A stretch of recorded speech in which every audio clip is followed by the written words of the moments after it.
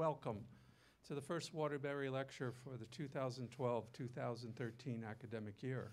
And for the first time, a Waterbury Lecture in this new fine facility, the Krause Innovation Studio here in the College of Education.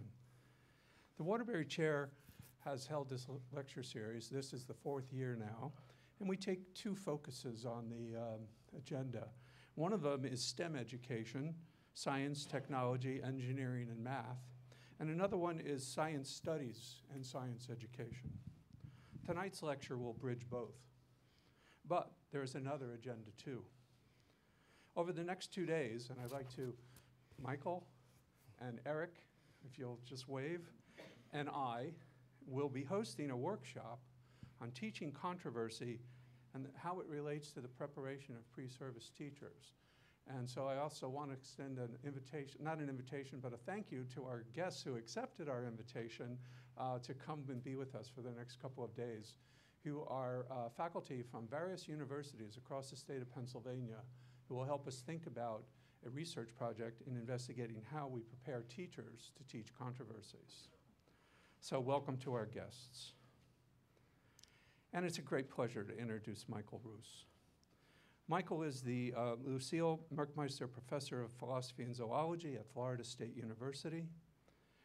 Michael has taught at the University of Guelph, Canada, for 35 years. And in 1986, he was elected to be a fellow of both the Royal Society of Canada and the American Association for the Advancement of Science. He was an expert witness for the plaintiff in the 1981 McLean versus Arkansas trial, testing the state law permitting the teaching of creation science in the Arkansas school system.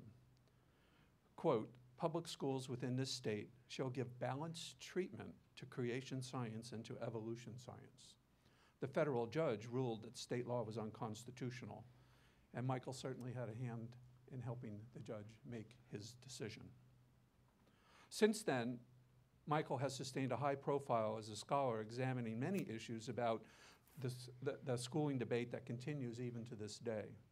The most recent high-profile creation science legal case based on intelligent design arguments took place right here in Pennsylvania, in Dover, Pennsylvania, within the last decade.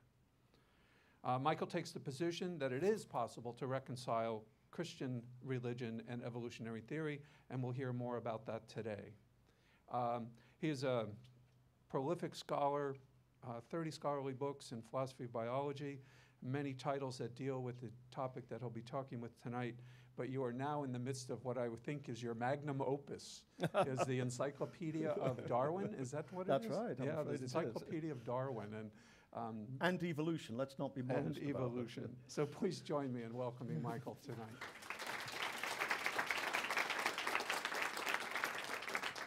Well, thanks so much. I'm afraid the thing which really attracts me up here just at the moment is the fall colours. Having lived in Ontario for almost 40 years, now down in Florida, and we do have a winter. I think it's from December 28th to the 29th, but that's about it. And the one thing I miss is the fall colours. I've just already been looking at them and enjoying them immensely. You know, the trouble is, you put me in a college of education, you put me with a board like this. I don't want to talk about this. I want to say two things for you if you want to pass this course. First of all, my name is Roos, and it's a short S. If you call me Roos, you're in big trouble. The other thing is, it's with an apostrophe when it's condensed from it is, but it's not when it's used in the possessive. And I know several of you are going to commit this mistake on the first exam, and I just want you all to know you're in big trouble right now. So just get those two clearly. What's going wrong with me? As soon as being a professor for 48 years and having a mother as a school teacher, as soon as I get in a situation like this, it happens. Okay, I'm going to talk about something this afternoon. A lot of the material will in fact be familiar to a lot of you, but I just want to give you a slightly different perspective. And maybe this is one that you've never heard of before because it's so false that only somebody, a philosopher like me, would think it up. But basically, what I want to argue is that in order to understand the evolution-creation controversy, don't look at the theology, folks. Don't look at the theology. Look at the culture. That in order to understand what's going on, I think this is a cultural study first and foremost. It's not about science. It's not about theology. It's about culture. And what I want to do this afternoon is just give you the sketch of an argument why I think it's this way. So let's start with the two sides. On the one hand, you've got the so-called new atheists. That's Steve Pinker, the linguist at Harvard. That's Jeff Bezos, who's a very rich man because he owns Amazon. That, of course, is Richard Dawkins. And looking somewhat like a minor prophet, that's Dan Dennett, the philosopher. And they are committed evolutionists in every aspect of the word, of course, and not only committed evolutionists, but truly and completely, not just atheists, but real God haters. These people really have a thing about Jehovah. As I like to say, actually, it's not bad beer at all. Their whole life is evolutionary in some sense or another. I mean, even this silly thing shows something that this is not. I mean, you don't have molecules. I've never seen a beer. I've never seen a beer which says H2SO4 to U2. I mean, you don't have beers which talk about, the atom or something, or maybe you do in Pennsylvania, but anyhow, but you do have beers which make jokes or proudly say, we're into evolution, folks, we're modernists, go with this. On the other side, you've got, I don't quite know what I want to call this. I'll call it the evangelical right, but I do want to say, particularly to any evangelicals in the room, I don't mean that all evangelicals belong in this group, because they certainly don't. But certainly, I think it's as good a term as any to use. And these are the people like Philip Johnson, the former law professor at Berkeley, and Bill Dembski, who is a leading exponent of so-called intelligent design theory. And basically, whatever else they want to say, I think you should be more explicit here in step 2, and then a miracle occurs. These are the people who basically want to argue at some level that you can't do it through science. You've got to bring in God somewhere along the line. Now, of course, they go all the way from the intelligent designers all the way to what we call the young earth creationists in the trade, the people who believe in 6 days of creation, who believe in Adam and Eve, and who believe in a universal flood sometime thereafter, the sort of people who are represented at the Creationism Museum in just south of Cincinnati. And incidentally, if ever you get the chance to go there, don't miss it. Don't miss it. It's a wonderful afternoon out. And the puzzle I've got is, why did Mr. and Mrs. Noah need to have curtains in the ark? But anyway, so I think you should be more explicit in 2. And of course, as you know, to bring in the local thing, in 2005, Dover, Pennsylvania, had the court case where a very conservative judge, a Lutheran, somebody who was in fact appointed by George W. Bush, set out and argued or claimed that they should not be allowed to teach this in the schools, at which point, of course, the Reverend Pat Robertson, who seems to have a hotline to God, told us all that God is not pleased. I'd like to say to the good citizens of Dover, if there is a disaster in your area, don't turn to God, you just rejected him from your city. God is tolerant and loving, but we can't keep sticking our finger in his eye forever. If they have future problems in Dover, I recommend they call on Charles Darwin. Maybe he can help them. So here we've got then two very diametrically opposed groups. This is not like, a couple of people who have a difference, let's get together and let's talk these, is the ontological argument valid or not? I don't think anybody is going to refuse to have a drink with somebody at the end of the evening because they differ on the validity of the ontological argument. But these people feel very strongly about their positions, and they really are very diametrically opposed. What I want to talk about is where did this come from? And I'm an evolutionist, and I think that if you want to understand the present, you've got to understand the past. And so what I want to do is give you some history, but do notice that this is not history for its own sake. It's history to try to understand why we are where we are at the moment. And let's start with the fact that traditional Christianity is not literalist in the way that today's young earth creationists are. If young earth creationists say, I'm a traditional Christian, you say to them, you may be a Christian, but you're certainly not a traditionalist. This, as I'm going to point out, is early 19th century American Protestantism. It is not traditional Christianity. Probably the greatest philosopher, the greatest theologian the church has ever known was St. Augustine. I love this picture of St. Augustine. He's normally portrayed a little bit like me in bedclothes, you know, sort of old and rather decrepit and, you know, that sort of thing. But of course he was quite a young man, a guy as a young man. He's the guy who said, oh God, make me good, but not just yet. And this is St. Monica, his mother, who kept nagging him until he finally went to St. Ambrose and said, okay, I'll give it all up and I'll become a priest, and then he became a bishop. And St. Augustine, around about 400 AD, said quite explicitly, he said, of course the Bible is true. But he said, we've got to be very careful about reading the Bible, because as a young man, St. Augustine was a Manichaean. And Manichaeans, amongst other things, did not espouse the Old Testament. There was a lot of debate in early Christianity about the Old Testament. The Jews had crucified Jesus, that's what they said.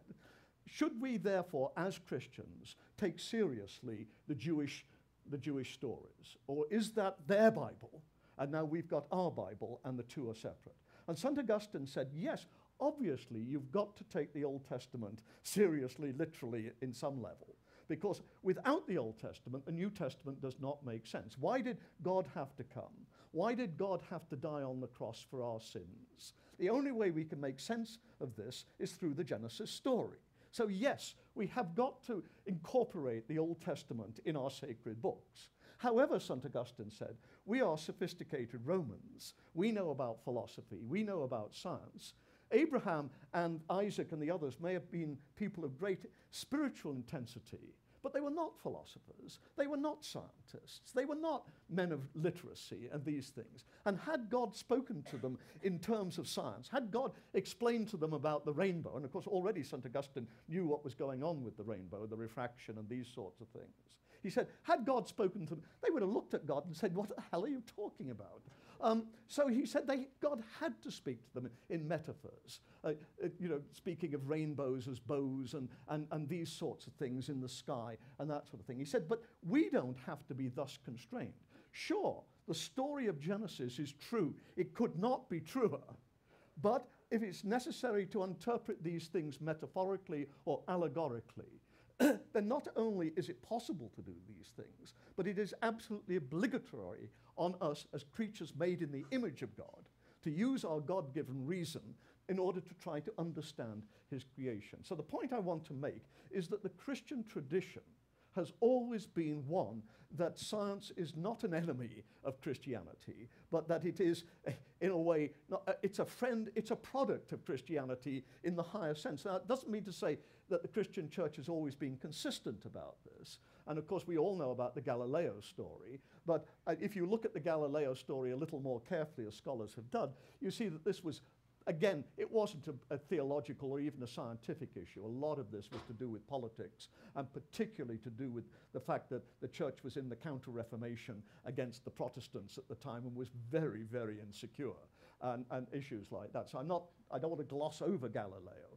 but I do want to say, as any Catholic theologian today would say, the church blew that one, not only socially and politically, but also theologically as well. So the point I'm making is that it isn't always easy, but it has always been the traditional Christian position, and this holds for Protestants too, because don't forget that Luther and Calvin were deeply Augustinian in their theology. It was St. Augustine who was their theologian. And so it's always been part of the Christian tradition that one's got to find some way of living with science, that it would be immoral, it would be heresy not to do so. So let's come to the time then, let's jump right forward into the 19th century. This is Charles Robert Darwin, who was born on February the 12th, 1809. Who else was born on February the 12th, 1809? All you old codgers, you all know I know. Who else was born on? Who was born on February the 12th, 1809? I'm not just going to pick on the women. Come on, you're a man, aren't you? Come on. I have no idea. You've got no idea. We're in the north up here. We're in the north. Down in Florida, it might be excusable. Abraham Lincoln. Oh, you knew. You're the kind of girl I hated when I was at school. You always had your hand up before I did. There was a girl called Anne Scriven, and if I get 91, you could guarantee Anne Scriven got 92. You know, I know the kind of girl that you are. Always with the answer before me, just that fraction before. Anyhow, yes, Darwin was, as it happens, was born on the same day, but in England. As a young man, he went on the so-called Voyage of the Beagle. He went for 5 years going around the world, and he ended up at the Galapagos Archipelago, which is a group of islands off South America. They belong to Ecuador now. And while he was there, he discovered, or it was pointed out to him, that the tortoises on the different islands are similar but different. And he also collected the birds. And when he got home and an ornithologist said, yes, these birds are different species from the different islands, Darwin said there's only one explanation. It must be evolution. And so Darwin became an evolutionist in 1837. And this, in fact, is the first Darwinian tree of life that we've got drawn from one of his notebooks. He sat on his ideas for 20 years and finally published On the Origin of Species by Means of Natural Selection in 1859. This was his great work on evolution, where he argued not only that we all are descended from one or a few forms, as he said, but that the process is something brought on by the struggle for existence. This leads to a natural selecting, and over time you get new organisms, new forms. Now, the question is, what sort of, available, that's good, I'm glad to hear that. I think we want to update later, don't we? Can I do this? You're dealing with a philosopher here. Am I supposed to do something with it later, I think? Now, what do? Do I press enter? No, that doesn't seem to work, does it? The mouse, use the mouse. There we are, okay. So Darwin publishes The Origin of Species in 1859. Now, we know that there was indeed some church opposition with the Bishop of Oxford opposing Thomas Henry Huxley and that sort of thing. But what was the general overall position of the church on this? Well, actually, as scholars have found, very, very, very quickly, the church people accepted evolution. It's amazing how quick. Now, you might say, how do you know that?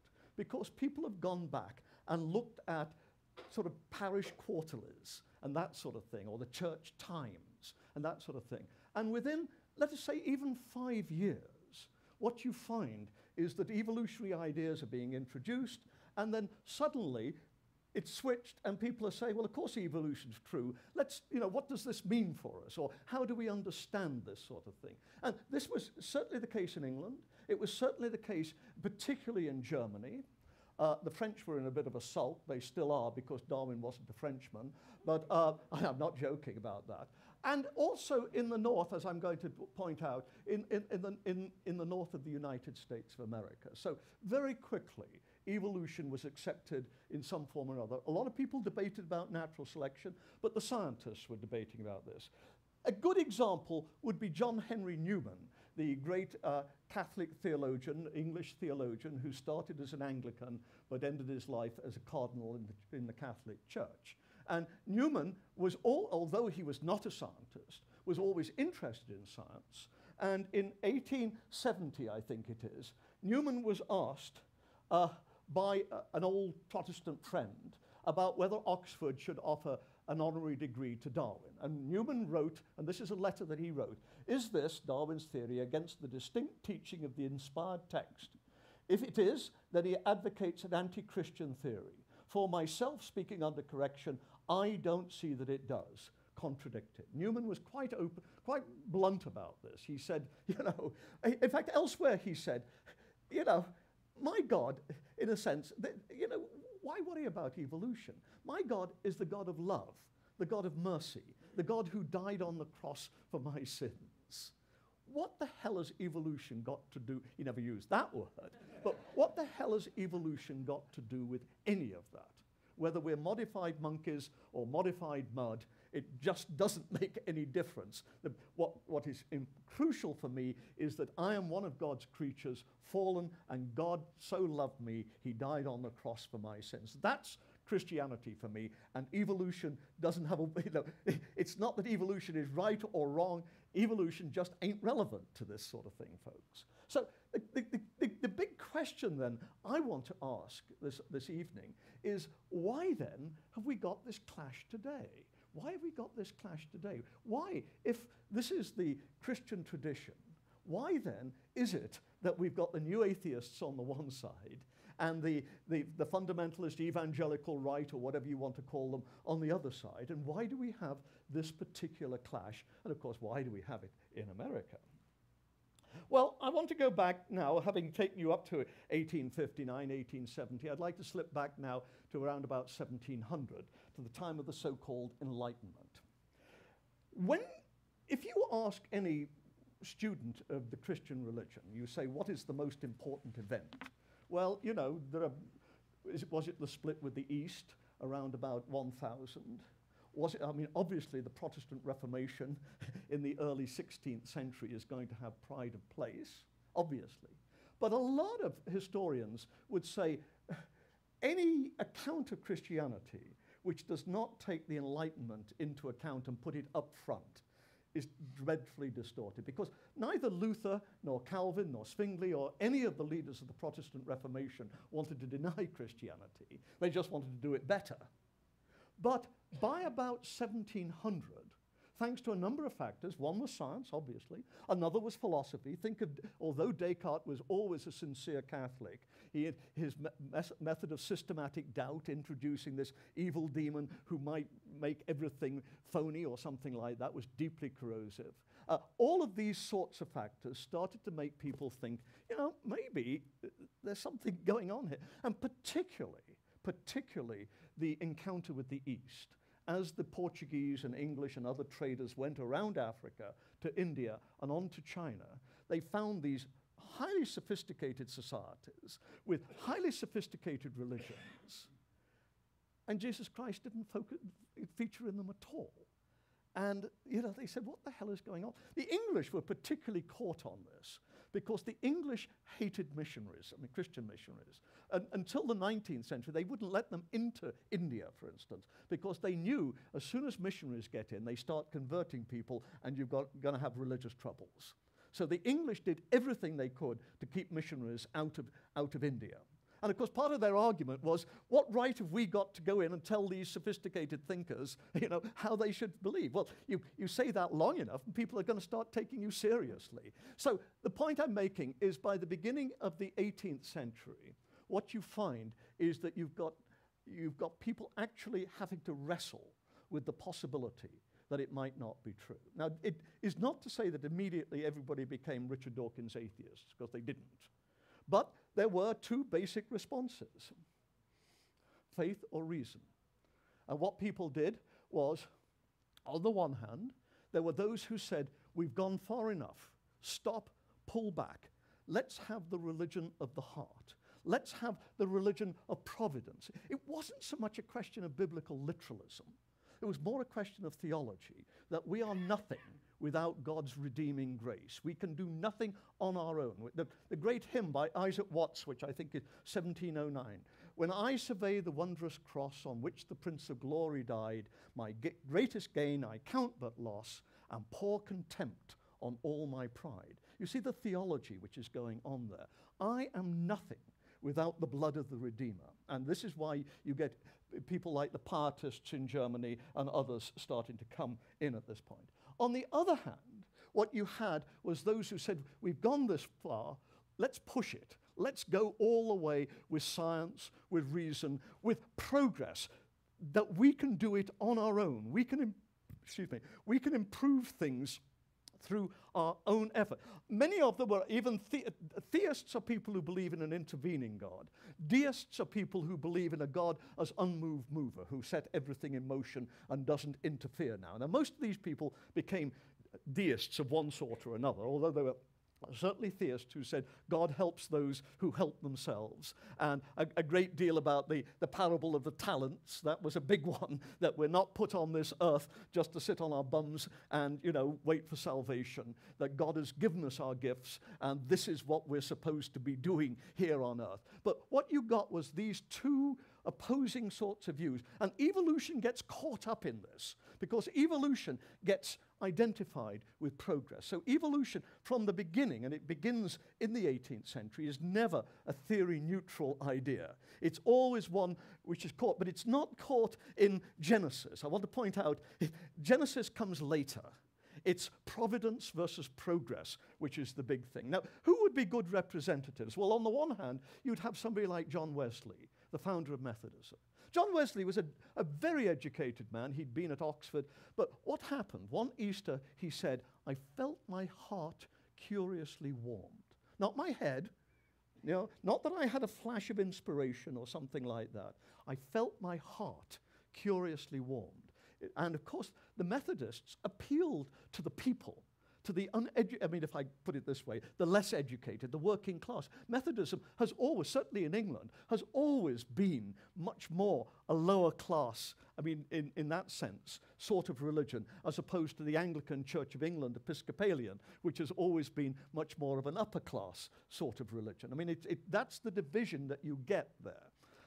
On the other hand, who would be a good representative of the Enlightenment? Well, Benjamin Franklin would be a perfect example. Benjamin Franklin, who was certainly a deist, the thing is, none of the great founders of this country, almost none of them, were conventional theists. You take Washington. Washington was an Episcopalian who would go to church on Sundays. But then his minister said, "But General Washington, you never take communion. Don't you think you're setting a bad example?" And of course he didn't take communion because he didn't think that Jesus was the Son of God. He did not believe in God. He didn't think that Jesus was just an ordinary bloke. He thought Jesus was a great spiritual leader, but he didn't think that he was God. And to take communion would be sacrilege. And Washington, as was his wont, thought about it quietly and said, "Minister, you're absolutely right." So on Communion Sundays, Washington would stay home after that. So the point, again, this is the Enlightenment. And this gets caught up with evolution. Evolution is the idea of progress in the social world, progress in the organic world. I'm not sure that Franklin was an evolutionist, but his very close friend Erasmus Darwin, who was Darwin's grandfather, was, for instance, an example of this. And the thing is, what you've got then is evolution's caught up because you've got rival stories about origins. You see, this is what the point I want to make. Evolution isn't something which is irrelevant to Christianity. Evolution, if you like, in a way is a bastard child of Christianity, because evolution is speaking to the same problem. The ancient Greeks didn't, by and large, with some exception, didn't raise issues about origins. For Aristotle, the world is eternal. It's rather like asking, when did the circle, the circle first have the connection 2 pi r or something? When did that first happen? Well, what a silly question. It's not just, it's a question like saying, why is Tuesday so tired? It's what we philosophers call a category mistake. And for somebody like Aristotle, questions about origins just were category mistakes. The world is eternal, just like mathematics is eternal. And that's where you go. That's where you start. And we're all, the unmoved mover for Aristotle is something that always has been and always will be. And of course, Plato, particularly in the Republic, is wrestling with the point that the world is eternal, and yet somehow we're not. How do you wrestle with these issues? Now, the point about Christianity, which of course incorporates what Thomas Carlyle called Jewish old clothes. Once you've got the stories of the Old Testament, you've got a creation story, you've got a history, and one which makes humans super important, because we uniquely are made in the image of God. It ain't for the sparrows or the warthogs that Jesus died on the cross. It's for us. So you've got this story of origins, which makes us so central. And the thing about evolution, particularly as it was interpreted back then, it too is a story of origins. And by God, it's a story which made humans absolutely central. That it's all about us, folks, and don't kid yourself. So the point I'm making already, you see, you've got the makings for a cultural clash, because these people are not talking sort of like that. they're talking like that. Now, what happens in the story of evolution after Darwin? Well, of course, his great supporter was Thomas Henry Huxley, his so-called bulldog. That's the grandfather of Aldous Huxley, the novelist. And you can see, I love this picture of Huxley because he was a great educator. And this is pre-PowerPoint days when if you really need to have a skill as a blackboard artist. I'm old enough to remember some of my teachers were terrific teachers because they could come in and they could draw the Holy Land as they were talking to us in multiple chalks and then turn around and say, and here is where Elijah, and suddenly we've got this wonderful map which lasted for 50 minutes and then it would be rubbed out and you go on and you see Huxley was equally good at this sort of thing. Now, Huxley was much involved in secondary, or rather tertiary education, and he knew that in order to start a program, let's say a program in science ed, what you've got to do, and I can see the chair or the dean at the back nodding her head already, what's the big issue? Who's going to pay? Who is going to pay? Rick comes in to the chair and says, I've got this wonderful idea. I think we should do existential science ed, and we should start a graduate program, and we should have 50 postdocs, and let's say 100 graduate students, and we'll need a building and everything like that. And the chair or the dean is going to say to him, as they always do, they're going to say, this sounds like a really good idea, Rick. That's what they always say when they're about to turn you down. And then they're going to say, but Rick, who's going to pay for this? Oh, well, that's easy. I mean, that's your problem. You're the chair. Well, by the time Rick's got back to his office, the chair's on the phone to the dean saying, is this guy's tenure absolutely secure? Or is there some way we can get rid of the son of a bitch? Because, who's going to pay? Huxley knew this. He wanted biological education.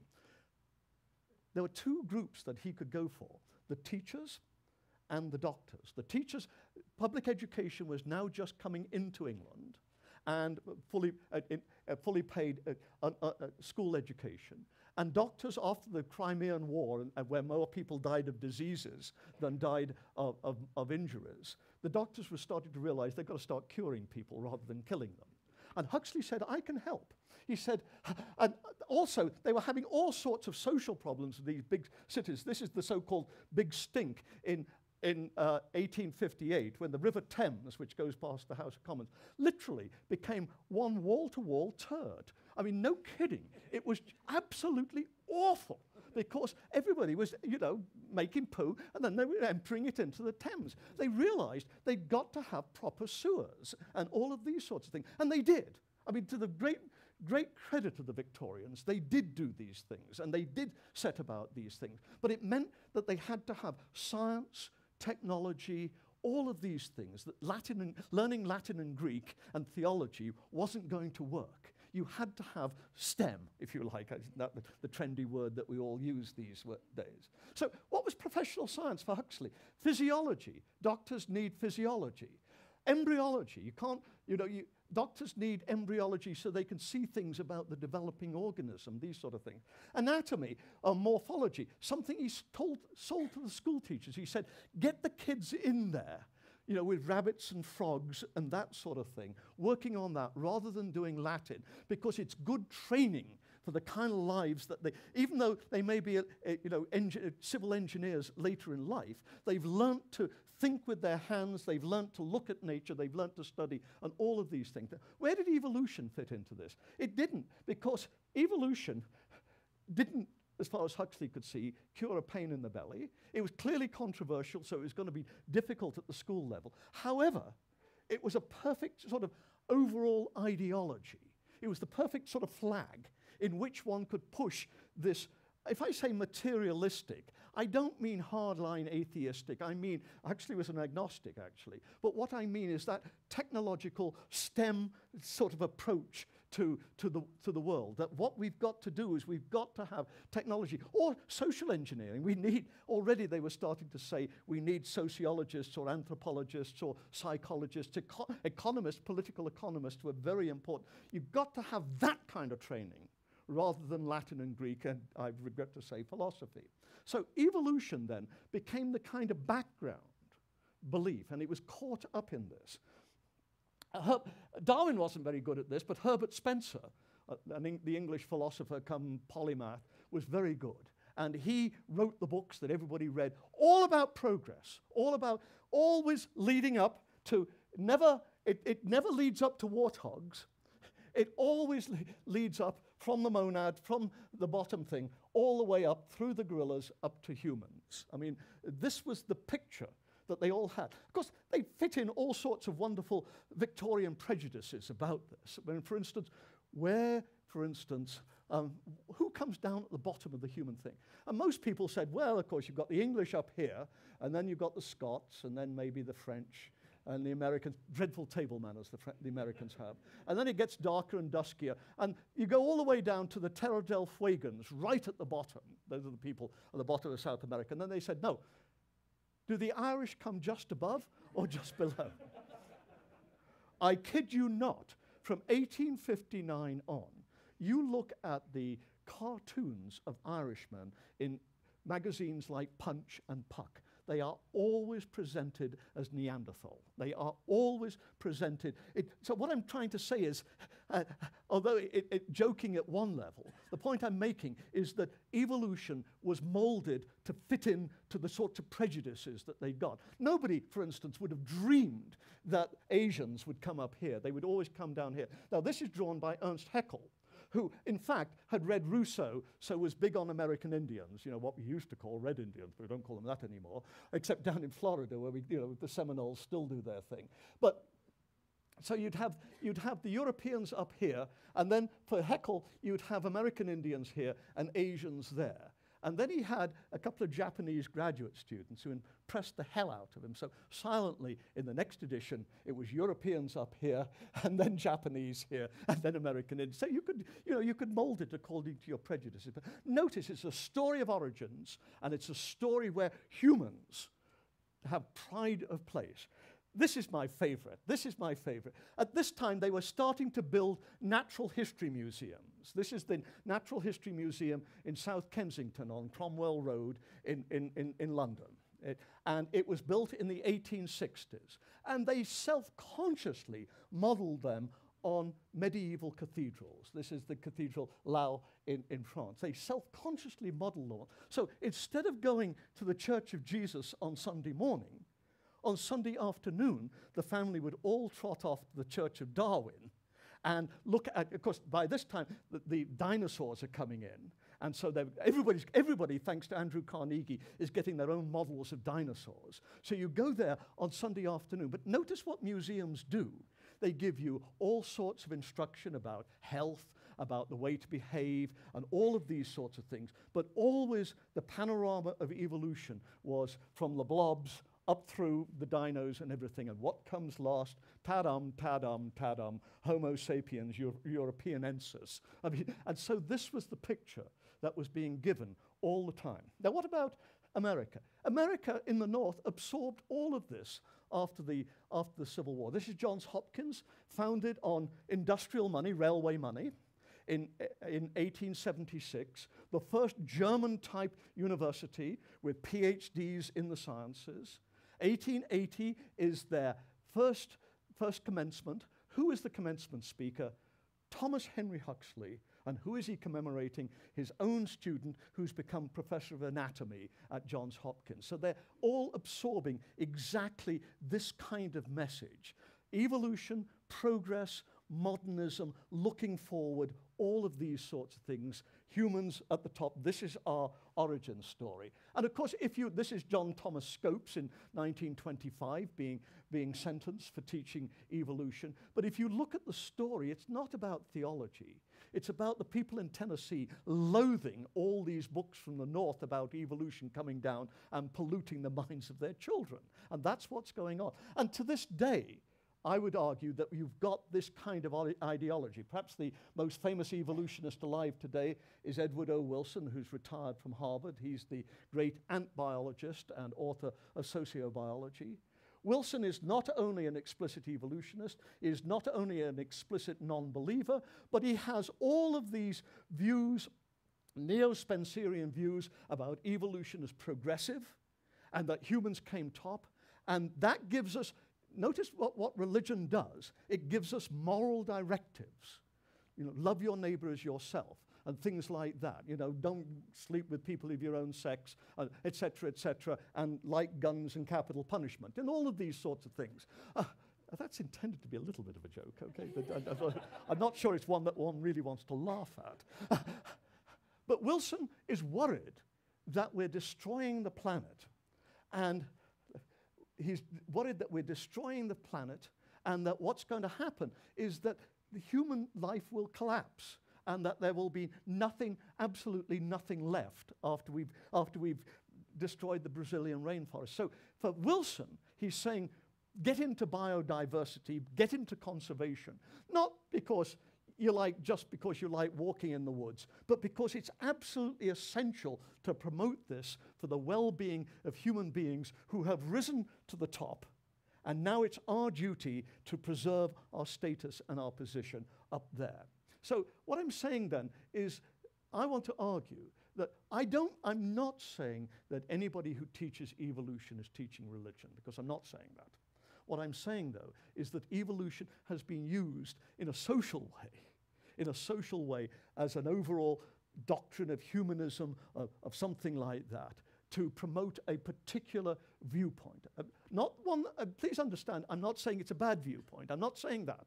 What I'm saying, though, is it is a viewpoint, and it is used in this sort of way. And the God delusion is not a work on evolutionary biology. It's a polemic promoting a particular philosophy. And that's what I want to say. Now, and what I find fascinating is the kind of issues that evolutionists want to push. Probably many of you know of Jerry Coyne's book. He's a Chicago biologist who wrote I think a very good book on evolutionary theory 2 or 3 years ago, Why Evolution is True. And now he runs a blog that he contributes to very much. And you look at the kind of moral directives and the moral concerns that Jerry Coyne has got. I'm taking this from his blog. Increasingly, society is recognizing there is nothing immoral in same-sex marriage, and the trend towards accepting that is simply going to continue. So notice how this is a blog on why evolution is true, but he thinks it entirely appropriate to have comments like this in that blog. He is not talking about the Hardy-Weinberg law. He's talking social policy. Republican state legislators whose activities would be funny if they weren't so dreadful, especially with regards to women's reproductive freedom. I mean, of course, this is obviously the abortion debate, and I could go on. So what I'm saying is, look at it. Why evolution is true, but he thinks it's entirely appropriate to include those kinds of moral directives or exhortations in what he's doing. Now, let's go to the other side. As I've already said, the American Revolution was started by people who were deists, who were progressivists, who were people of science, all of these sorts of things. But it became very clear very quickly, that that kind of philosophy is not a philosophy for starting a young state on its own, particularly a state where you're going to face all sorts of deprivations, loneliness, and think of the distances they had, and as the state moves west, droughts. I mean, read the Little Books on the Prairie books. Read that series, not the saccharine TV program they made of it, but read the original stories, and you get this incredible feeling of how difficult it was as one moved west to wrest a living from this country. I mean, it was tremendously hard work. I mean, the reason I know all about them is I was in France, and the only books we could find in the English library there were the Little House on the Prairies series. So I read, there's about 10 of them. I read all of them to my children. I didn't realize what wonderful stories they were, so it was a wonderful experience. But the thing is, as the country started to grow up, it needed an ideology which was going to have a lot more spunk, a lot more guts than deism. And of course, it was at this point that the evangelicals, the preachers, the Protestants, don't forget, the Catholics didn't start to flood into America until mid-century or later. This was a Protestant country, and very few Jews. So this was a Protestant country. So you get what is known as the Second Great Awakening, people like Charles Grandison Finney. And they said to the people, particularly out of the big sophisticated cities in the north, the people in the south and the people as they moved west, I guess I've got to go that way, haven't I, to show you. The people like that, people said, well, what should we do? How do we do it? And they said, the good book will help you. Of course, this is just the time when mass printing is coming into effect. So Bibles are no longer things which are going to cost you, 2 months' income. Bibles now can be produced so cheaply that anybody can and must have a Bible. Everybody must have that basic level of literacy so you can read the Bible. And what they said is, go to the Bible, and St. Paul said, God prefers the people who are basically uneducated to all those sophisticated philosophical types. And so you went to the Bible. How should a husband treat his wife? What is the position of a wife in a family? How should children relate to their parents? How should a master relate to his servants or her servants? And the preacher said, go to the Bible, and this will help you, and this will give you the answers. It also got caught very much up in the slavery issue, because although people from the North were saying, the Christian position is to be against slavery, everybody in the South pointed out that the Bible read literally is pretty much pro-slavery. I mean, when people like Abraham, committed to Jehovah, they didn't at once free all their serfs or their slaves. Basically, what they did was cut the foreskins off the males and kept them in slavery. And when the slave went to St. Paul didn't say, oh, let's get rid of slavery. St. Paul said, return to your master and obey him. St. Paul also said to the master, treat your slaves properly. But the point of whatever the historical context is, you can read the Bible as very much pro-slavery, and people did. Now, what happens after the Civil War, which of course is the defining event in this country, what happens after this is the North now, Johns Hopkins, science, liberal Christianity, railways, big industry, Andrew Carnegie. In the South, of course, which is lost, does the South give up Christianity? Oh, no. It reverts more and more, though, into this kind of evangelical literalism. And sermon after sermon after sermon is preached on the Israelites in captivity, and the people in the South are likened to the Israelites in captivity. God afflicts those most whom he loves most. And this was the kind of, and again, I'm not making this up. You can go, there are huge records on all of this stuff. So this is, basic, church history. This is very solid church history. So this is what's happening. And the point is that evolution very quickly gets caught up in this debate.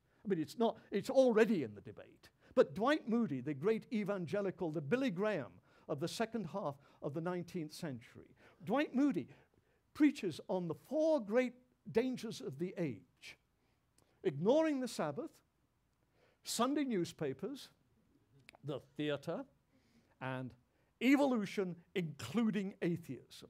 So evolution, on the other side, is taken as the great Satan. So evolution, as I say, becomes the kind of flag, as it were. It's the mascot. It's the Nittany lion. This is ours, and, the others want to pinch it. Or, nothing would give, your rivals more pleasure than to come in the middle of the night and paint it, bright red or lemon or pink or something like that, and say, ha ha, look at what we've done to your symbol. And of course, the lion as such is just a symbol, folks. I know, okay, God, what have I said? I'm going to be struck down. But believe it or not, folks, it is just a symbol. But of course, it's a very powerful symbol. And what I want to say is evolution has exactly that kind of relationship. We go right up, let me jump right up, and what you see is, again, it's evangelical Christianity, but it's caught up in the culture of the age. This is the great Young Earth Creationist book, which is published in 1961. Genesis flood. Ask yourselves, why are the fundamentalists so worried about the flood? Why the flood rather than the fall? Why write on the flood rather than Genesis 4? Because they're all dispensationalists. They believe in these periods when God's going to wipe things out. And the end of the first dispensation is the flood. And the last one is going to be Armageddon. What was the big worry in 1961? The atomic bomb. The atomic bomb. Everybody going around absolutely terrified that we're going to be wiped out. And so get ready. The Lord is coming. The Lord is coming. Don't get into these stories about progress and improving. What you have got to do, and this is what Billy Graham was telling one after another, is, when Billy Graham got up, he didn't say, spend a lot of time talking about, you know, let's improve our colleges of education and we've got to improve literacy. No, what Billy Graham did is he got up and said, you know, you are a sinner, you are unhappy, I can offer you the way to salvation. Accept the Lord, come forward, come forward. That's what he's doing. Premillennial as opposed to postmillennial in theological terms. So what I'm saying is that the fundamentalist, the evangelical right side, has always been as much about social issues as about theological issues. And I would want to argue that this is exactly where we are today. And here's another Pennsylvania component, because, of course, this is Michael J. Behe at Lehigh University. If you go to the chemistry webpage, they have a big notice saying, Michael Behe is one of our colleagues. We respect his right to believe what he does, but none of us think that, we all think he's absolutely stark raving bonkers, which is quite an interesting opening website to have for a department. But if you look at Michael Behe, of course, he's arguing for this miracle sort of position, and so also is Philip Johnson in his little book, Darwin on Trial. But what is so fascinating is that when you look at these books, these people, by and large, are not worried about gaps in the fossil record. These are more sophisticated. By and large, these people aren't altogether worried about 6,000 years of creation. They're not worrying about a lot of that. When they put in these arguments, but it's only about the first third of their books. If you look at their books, they get this stuff, and then, at least for the last half, if not more, they say, right, now we put the boot into evolution. Now let us tell you about our agenda. And our agenda is never a theological agenda. It's always a social agenda. It's always a cultural agenda. And if you look at works like Darwin on Trial and some of, certainly Dembski's more recent writings, and if you look at Behe's more recent writings, what you see is they're now quite openly pushing the social, cultural agenda. What does the Bible say about abortion? These are the sorts of issues that somebody like Johnson is talking about. What does the Bible have to say about homosexuality and gay marriage? And we all know exactly where they stand on these things. What does the Bible say about capital punishment? This is, in fact, the people who killed Lincoln, or the conspirators against Lincoln, being hanged.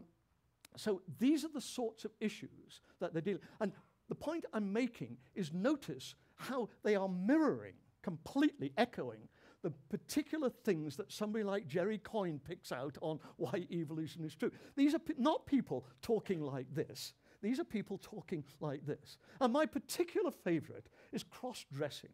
Now, if you read Philip Johnson's works, he keeps going on and on and on about cross-dressing. And I couldn't understand why this was happening. I thought, to the best of my knowledge, you know, Richard Dawkins does not go home and put on a bra and panties. I mean, you know, and I began to wonder about Philip Johnson. I wondered whether he'd got issues, you know. I mean, does he go home and ask his wife, you know, is my silky pink nightie back from the cleaners yet, dear? I mean, why was he going on about cross-dressing? And then a woman in an audience of a talk like this I was giving said, it's got nothing to do with cross-dressing like this. It's got everything to do with stroppy broads in pantsuits. That's what he's against. He's against strong women who are breaking with feminists who are breaking with the idea of the angel in the house, that a woman's position is in the home with the children rather than out challenging men. And so these are the sorts of issues which are being dealt with. And that's the point I want to end with, that this is not a theological clash. This is not, I don't think it's a scientific clash, but I think it's a cultural clash. And I think that there are very good reasons for this. I don't think cultural clashes come about just by chance. And I think there's a particular reason, given America's history, independence, the Civil War, and many of these sorts of issues, why, in so many respects, this is a distinctively American clash, although it certainly is not something unknown in England. You know, there was this bus, the Christians said, Jesus said, I am the resurrection and the life. Whoever believes in me will live. And so Richard Dawkins and company bought their posters, which says, there's probably no God, so stop worrying and enjoy your life. They weren't allowed to say there is no God because that ran into truth in advertising problems.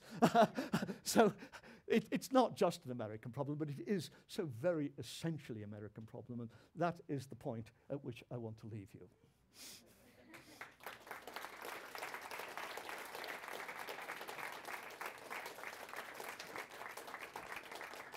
Now, Rick, do you want me to take the plane out right now? Yes, you could, but we won't let you. You've got to help us out tomorrow. So, well, that was stimulating. He continues to be the great orator. We have some time for some questions if people, or comments that people might want to make. You're a tough act to follow. Yeah. Hold on a second, my colleague. I'm going to let you speak because we're recording this. I come from the socialist education. History education is my specialty, so I really enjoyed the historicization of this scientific and cultural dispute. One thing that I was curious about that you didn't mention when talking about the Enlightenment, I was curious if you had any thoughts, is the effect that some of the more radical expressions, the more militant radical expressions of the Enlightenment may have had on stimulating fear about society going out of control. So specifically, I'm thinking of the French Revolution. Yeah, and both the French Revolution and also Tom Paine. Let's not forget Tom Paine. Yeah, you're absolutely right. I mean, the French Revolution, I mean, to use a technical philosophical term, the French Revolution scared the shit out of a lot of people. I mean, it absolutely terrified people. But this is one of the reasons, for instance, nobody objected to Erasmus Darwin pushing evolution until about the second or third year of the French Revolution.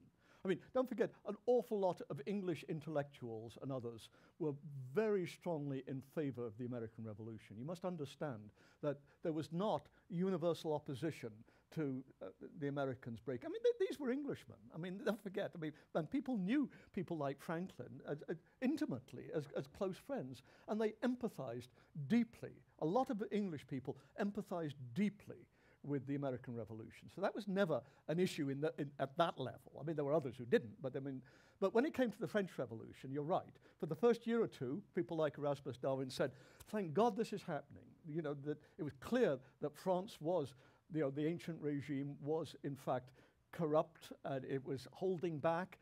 They were not industrializing as England was, and a lot of people celebrate. But of course, within 2 years, they were chopping everybody's head off. And at this point, you know, the conservatives like Burke and Canning and others came in a very big way. And one of the things they did was to criticize views of progress. People like, I mean, Malthus, of course, is writing against Condorcet, for instance. And so you're absolutely right. And then, of course, with the Napoleonic Wars as well. So there were many, many issues which got caught up in this. And you're right, I think, to talk about America. And people like Tom Paine, you know, a lot of people felt, you know, this guy is just out of control. And this is, you know, this is worrying. We're a new nation, we're a new society, we've got a lot of difficult issues to deal with. We don't want those French or those radical ideas coming in and messing everything up. So it's fascinating. My colleague Amanda Porterfield has just written a very interesting book on this very issue.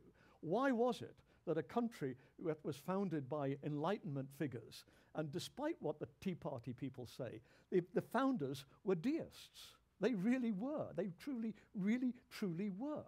They were men of reason of the Enlightenment. But why was it within 30, 40 years, you know, the Great Awakening has put its stamp on so much of America? So you're completely right to bring in things like the French Revolution. But, you know, anybody who's going to tell a tale, the worst, the worst teachers you can have are the teachers who cannot simplify and falsify. That I had a colleague who would teach introductory philosophy, and on the second day he would get into the paradoxes of confirmation, and on week 12 he was still in them. You know, that's not the way you teach. Boy, I'm in a condescending, you know, telling you all. Are you still awake? It was a bit tough for a while there, wasn't it, when I got to Augustine? I noticed that Augustine was almost like a flag for you. As soon as I said Augustine. But when I got back to the Protestants, you looked up and said, ah, yeah, these are my people. We have another question here. Yes.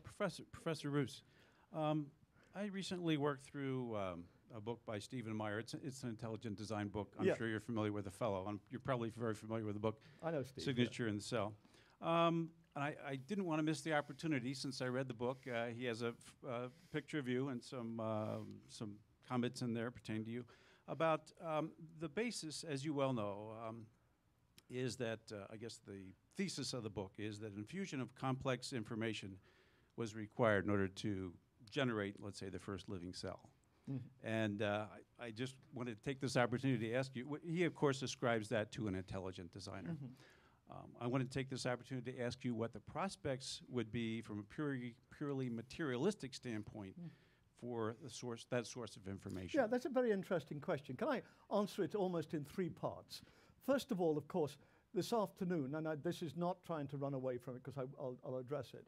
This afternoon, I was not so much talking about the truths of the positions, but trying to talk about these are positions to which people are deeply committed. And my problem this afternoon was not, is evolution true? But my problem this afternoon is, why do we have this particular clash in the light of the Christian tradition? So that's true. Secondly, yes, obviously, I think that Steve is wrong when he wants to argue that we can't get it through natural selection or something like that. I would say that I'm not convinced that I would differ, say, from Dan Dennett on some of these issues.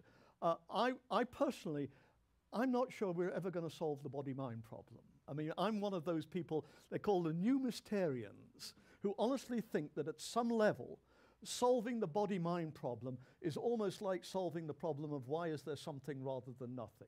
That these, at some level, are problems, metaphysical. I mean, of course, a lot of people would say, therefore, they're not real problems. I think they are.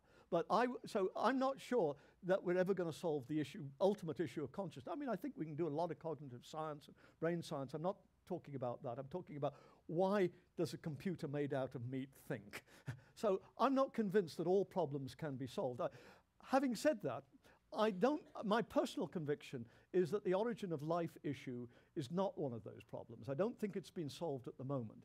But if you look at some of the work which is being done, I mean, for instance, I had an essay in a collection I edited, Evolution, the First 4 Billion Years, on getting RNA to work spontaneously and these sort of issues. They're not there yet. They may not be there for another 100 years, although who knows, they may be there in a week. But my personal feeling is that an awful lot of fruitful work is going on trying to show how self-replicating molecules could start. And of course, as you well know, if you looked at anything I want to say, I'm not at all worried about simplicity leading to complexity.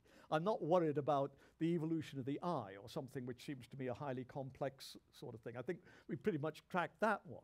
But I agree with you. I don't think the origin of life problem has been solved. But my personal intuition is it's not a problem like the body-mind problem, which will never be solved. But Steve and I will go to our graves differing on this. I'm fully aware of that.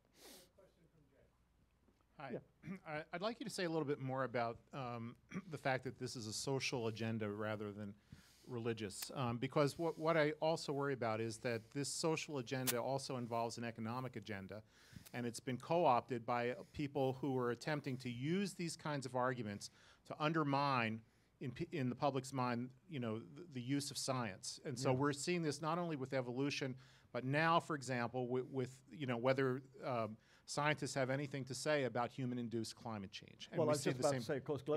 funnily enough, I mean, this is the issue. As soon as I get everything else finished, I want to get to global warming, because you're quite right. I think that these are issues.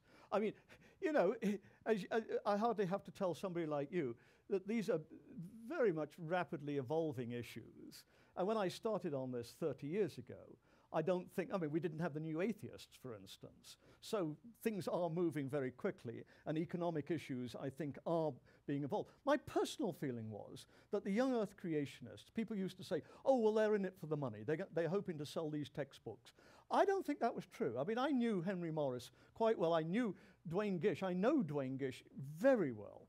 And I would talk to him a lot. And I think we talked very candidly about a lot of things. And he said, Mike, anybody who thinks I'm making money out of this has to be stark raving bonkers. He said, I was a good biochemist. I had papers, he did, published in PNAS. I mean, he really, truly did. He said, I could have had a terrific job either in universities or in industry. He said, with my abilities, I could have been a great dean, and he could have been. But he said, I gave it up, and we put money into starting these things. So I don't think economics was big then.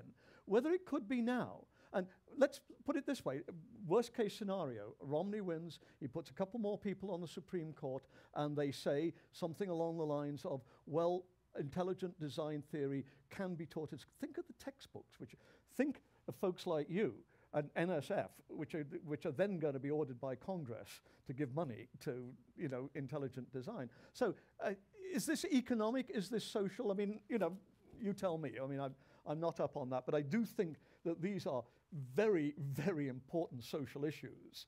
But I think that what we've got to do, and this is immodest, is I think we've got to stop pretending that these are science theology issues and recognize how fully, and I'm not the only one saying this, of course I'm not. People like Eugenie Scott have said this for donkey's years.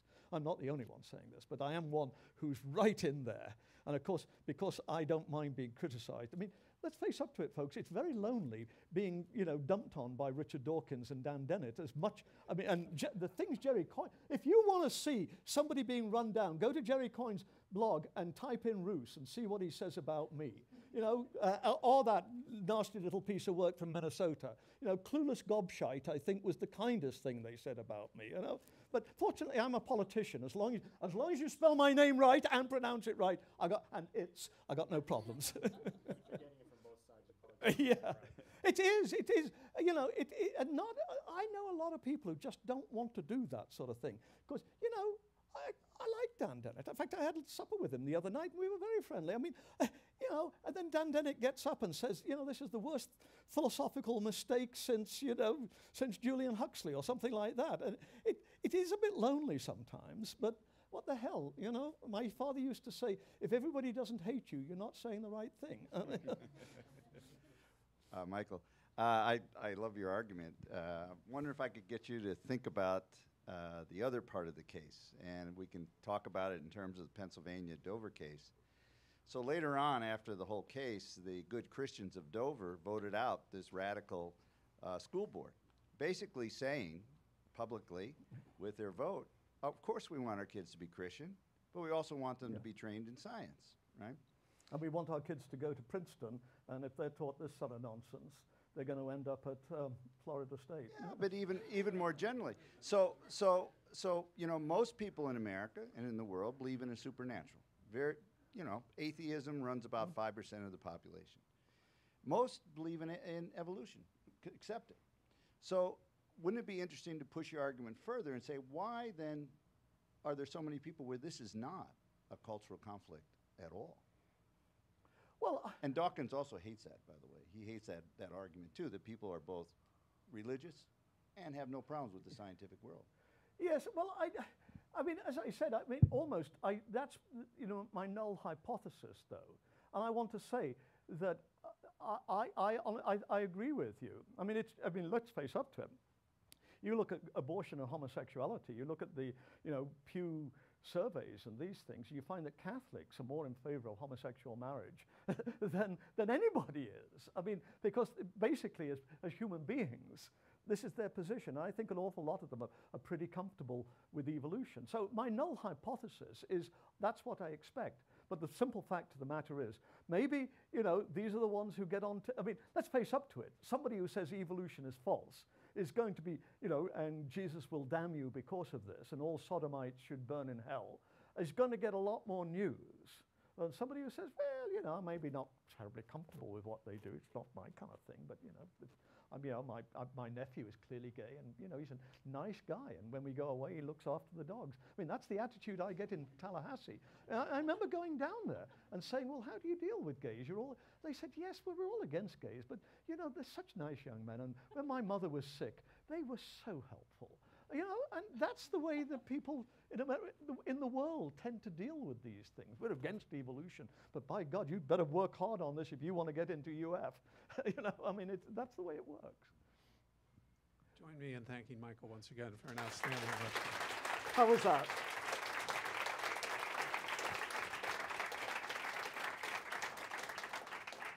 There's going to be a long hiatus till the next Waterbury Lecture, which won't be until April, when Nancy Nersessian will be here.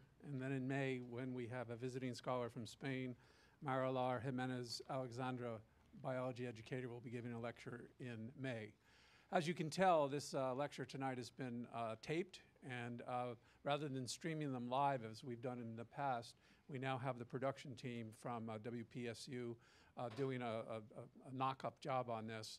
And they've told me that it takes 48 hours to turn it around, and it'll have the multiple cameras, and it'll have the closed captioning. And if you, I'm assuming if you Google the Waterbury Lecture, you'll be able to get the website for that. If that doesn't work, you can find me in the directory and write to me personally. Thanks for coming out tonight.